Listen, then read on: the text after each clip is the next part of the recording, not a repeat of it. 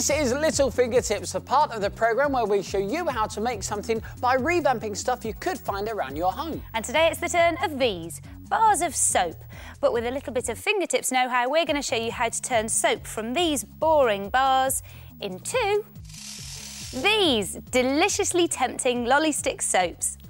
They look good enough to eat, and because they're made from fruity soaps, they smell good too. Now, the brilliant thing about these lolly stick soaps is these handy lolly stick handles, so you can say goodbye to slippery soap sagas and control your sumptuous soapy suds. And we give these a fingertips difficulty rating of 3. To make your colourful lolly stick, you need to get your fingertips on a selection of different coloured glycerin soaps, a lolly stick, a waxed paper cup and a measuring jug. The first thing you need to do is secure the lolly stick inside the waxed paper cup. This is going to be the mould for your lolly stick soap. And to do that, you need 2 pieces of sticky tape. Take the first piece and stick it across the top of the cup on one side, like that.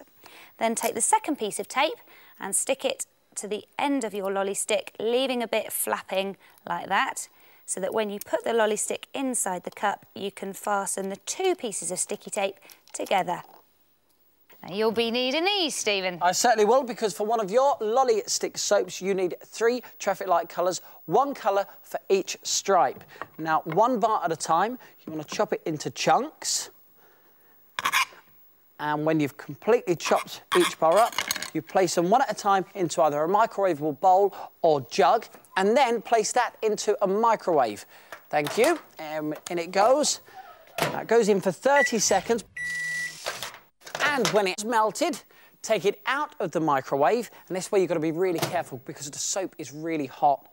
Pour it into your cup.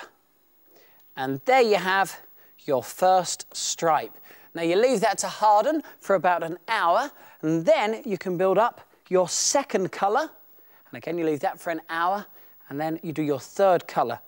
And when the third layer has set, you've got deliciously fruity lolly stick soap. It actually smells really good.